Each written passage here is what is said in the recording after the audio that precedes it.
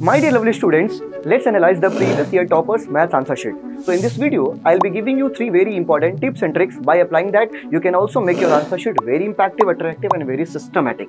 So starting from section number A. Point number 1. You can see here the student has clearly written the correct options only. Correct options along with the options in words. Okay, and yes, very important thing is to be noticed here. There is no any rough work anywhere.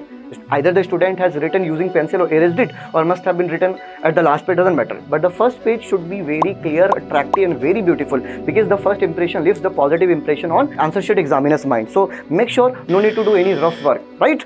Okay, so now come to the section number B, C and D. If you look at the section number B, C and D, point number 2, you can see here in every problem, because you know B, C, D section contain subjective type question, which is word problem. So in every problem, the student has written first to given, then to find, then the solution is being proceeding, right? So this is the hierarchical way, this is the systematic way. By using that you can proceed the solution. Okay, one thing is very important that impresses most here, whenever some important words are appearing, the student has shown those words underlining it, and wherever some important conclusion is coming, that every conclusion is being boxed.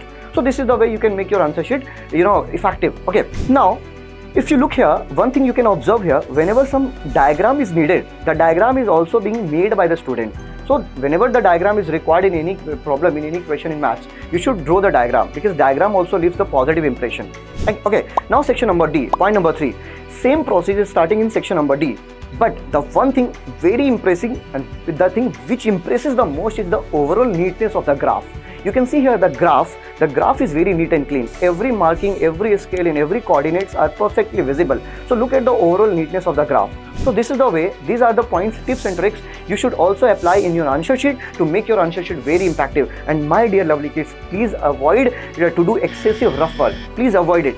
Please avoid excessive rough work. No need to do so much of rough work. If you want to do any rough work, please try to do at the separate page, at the last page. So these are the tips and tricks you should apply in your answer sheet to make your answer sheet very impactful. Thank you so much for watching.